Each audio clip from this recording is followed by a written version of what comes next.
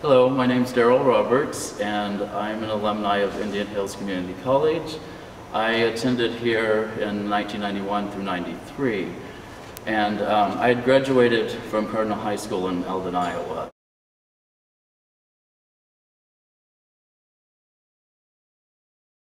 Indian Hills was a great choice for me because of the small classrooms, but still a larger community than what I was used to, so it helped me get adjusted to people, and I got to take a diverse group of courses. I started off studying computer programming, but it wasn't for me, so I dropped the program and I switched to just general ed classes. So I took everything from biology to psychology to microbiology, and enjoyed all those classes a lot. But I went on in life to become an artist and have a career in the arts.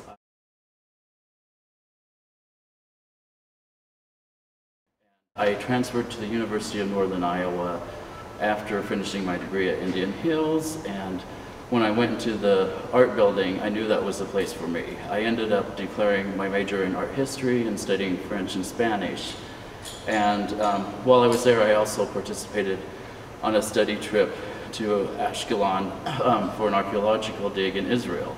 And when I was at Indian Hills, I also got to participate in a trip to Chicago through the art department on a study program.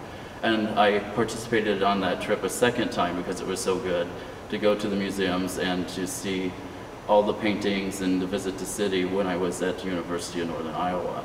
I completed my bachelor's degree at the University of Northern Iowa and moved to Chicago. And that's where I'm currently located. I have a studio practice there, and I show with Thomas McCormick, a gallery in Chicago that represents me. After I had a show at the Hyde Park Art Center in 2007, I got picked up by the gallery to show my work there. I have participated in artist residencies in Vermont, Johnson, Vermont, in Delhi, India, and in Kushtia, Bangladesh.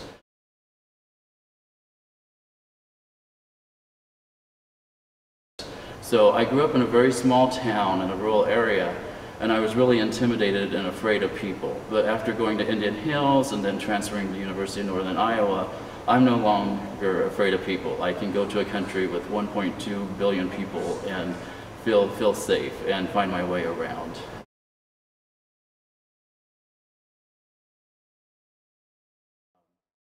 Indian Hills has excellent classrooms and instructors. You get a great education because the instructors feel like they really care, and they help you learn no matter if you're studying English or science or math. I have many friends that have gone on to study psychology, biology, actuary science, and they all started out here at Indian Hills. So I feel like it's an excellent school to get your associate's degree or associate's arts or associate's science, and then you can transfer on if you feel like you need to another college or university.